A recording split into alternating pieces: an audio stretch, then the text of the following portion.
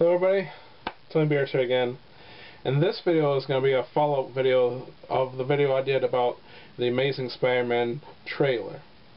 Now there's something that I noticed after watching the trailer, and that is that there's a scene where Peter is having dinner with Gwen Stacy and her family. Gwen Stacy's father asks about Peter, and Gwen says that Peter lives with his aunt and uncle. And during this same scene, they are discussing Spider-Man. Now this leads me to believe that Peter becomes Spider-Man before his Uncle Ben dies. Now if this is true, this is a big mistake made by the filmmakers. Now, it's essential to Spider-Man's character that Uncle Ben dies before Peter decides to become Spider-Man.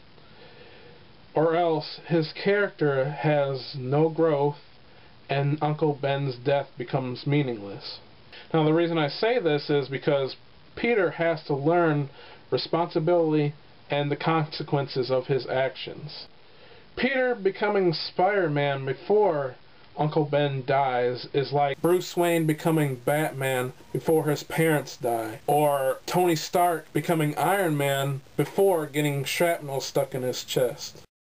Tony Stark starts off as a billionaire with not a care in the world, and it takes almost dying before he realizes what damage him manufacturing weapons has done to the world. If he never got shrapnel stuck in his chest, he would just go on as a billionaire playboy and not learn a thing and not grow as a character. He would just continue to live life as he did before he became Iron Man, and that would ruin the character. And Peter Parker is the same way. He has to learn a lesson in order to become a hero. In the beginning, Peter Parker is very selfish.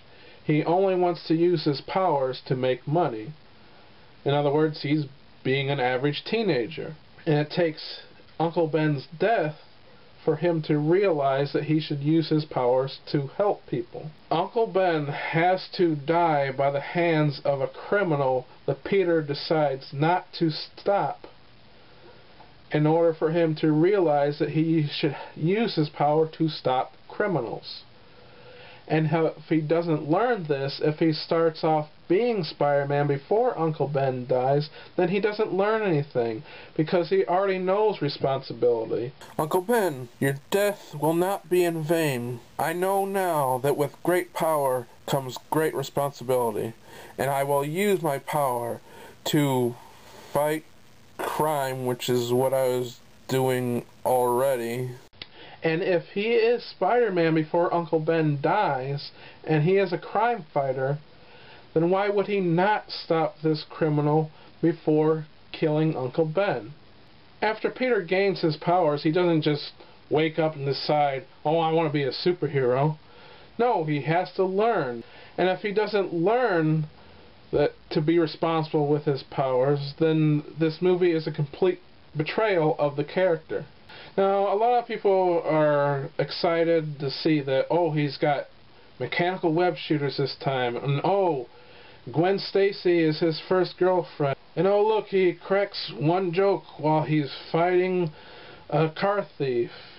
Those things are completely superficial in comparison to his motivation to become a superhero. I could really care less about mechanical web shooters or whose girlfriend he has first, Gwen or Mary Jane, or if he cracks jokes. Those are very superficial compared to his motivation to become a superhero.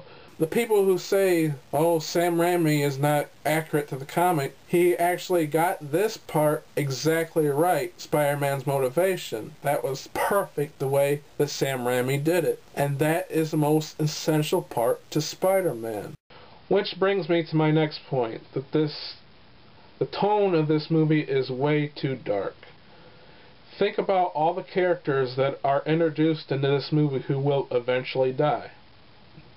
First we have Peter Parker's mother, his father, his uncle, Gwen Stacy, Captain Stacy, And if this movie is like many other superhero movies, the villain will die, so that's the Lizard. So that's 6 people introduced in this first movie who will eventually die, which makes the tone of this movie way too dark.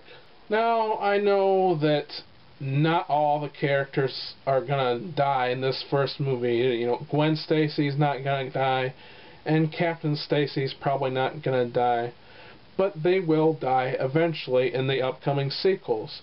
Now, I know that that's how it is in the comics, that these people died in the comics, but their deaths were spaced out over years in the comic.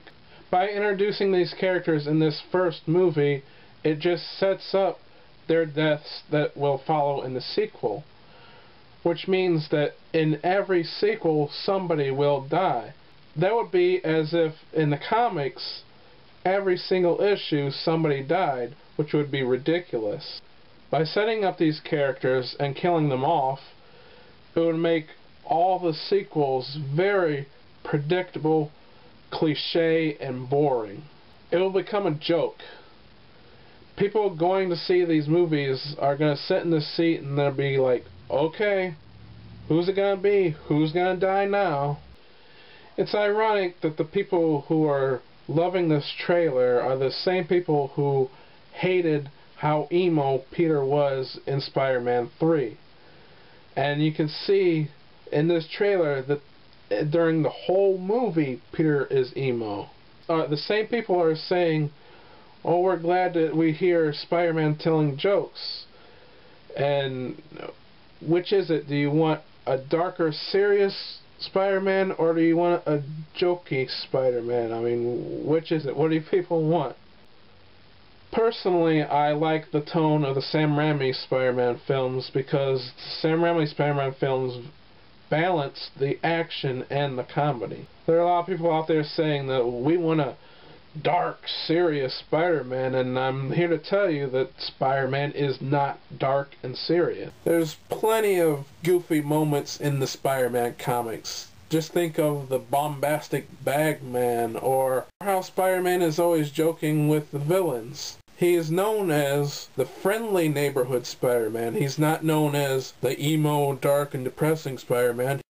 This reboot seems to be very unbalanced. It seems to be very heavy in the dark, depressing, emo stuff, and very lacking in the light, joking Spider-Man. He makes like one joke in the entire trailer. In the rest of the trailer, he's being emo. Look at how many times Peter is emo in these trailers. He's emo as a little boy. He's emo going to school. He's emo wearing a hoodie during class. Don't they have heat in this school? He's emo wearing a hoodie walking home. He's emo at the docks for some reason. Here he is just crying like a little bitch. How many times does he tell a joke? I mean, it's only that one time where he's capturing that car thief. And how did he get in that back seat anyway? I mean, he would have to break into the car himself, which that would make him a criminal as well, I guess.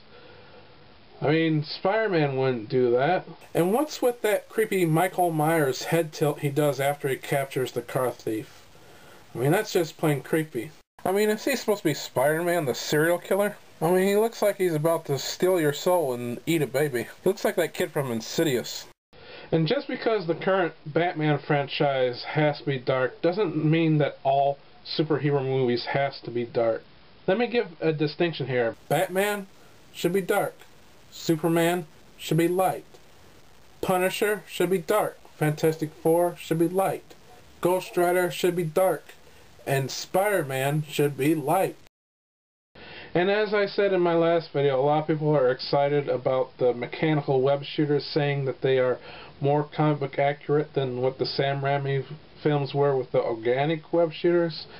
And let me clarify to these people that the organic web shooters is not something new that Sam Raimi came up with. This is something that existed in the comics long before the movie was even made. And I'm referring to Spider-Man's black symbiote costume, where when he wore this, he gained the ability to shoot organic webs from his costume. And the black suit symbiote costume existed way back in the 80s, long before Sam Raimi made his movies. I've recently seen a preview for the Ultimate Spider-Man cartoon, which has a much lighter tone than this movie. In fact, it mixes comedy and action much as the Sam Raimi Spider-Man films do. This actually looks really good, and this is how Spider-Man should be. Now, speaking of Ultimate Spider-Man, this reboot takes a lot more from the Ultimate Spider-Man comics than the actual Amazing Spider-Man comics. Therefore, I feel that this movie should have been titled Ultimate Spider-Man rather than Amazing Spider-Man. By calling it Amazing Spider-Man, it's kind of false advertisement. The Sam Raimi films were adapted more from The Amazing Spider-Man than Ultimate Spider-Man. So, that was more of my thoughts on the Amazing Spider-Man trailer. My name is Tony Beers, and I'll see you next time.